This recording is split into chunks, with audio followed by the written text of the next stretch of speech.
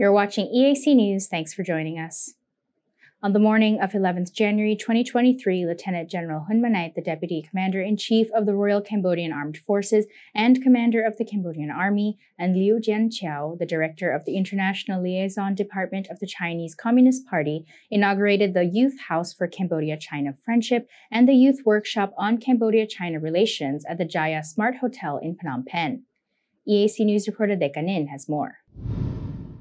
Lieutenant General Hun Manet said that the Youth House for Cambodia-China Friendship will play an important role in exchanging experiences, ideas, and culture between the youth of the two countries, which will further promote Cambodia and China's traditional friendship, as well as build common futures in line with the Belt and Road Initiative.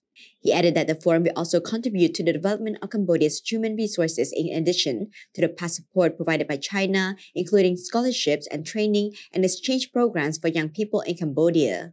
The Youth House for Cambodia-China Friendship is another example of the strong friendship between Cambodia and China, acting as a testament to the shared motto of good friends and good partners between the younger generations.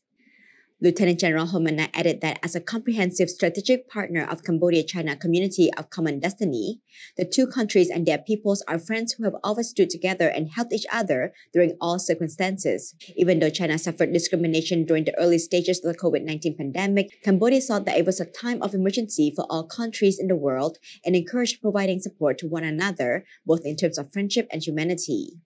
In addition, China provided assistance in the fight against COVID-19 in Cambodia, especially in provision of COVID-19 vaccines and medical equipment. There were also successful outcomes to the official visit of the Premier of China, Li Keqiang, during the ASEAN Summit and related summits hosted by Cambodia in November 2022, further emphasizing the close friendship between the two countries. The Youth House for Cambodia-China Friendship is an achievement of the strong traditional friendship and close cooperation between Cambodia and China, promoted through the principle of equal sovereignty and mutual respect and win-win cooperation. Dekanin, EAC News.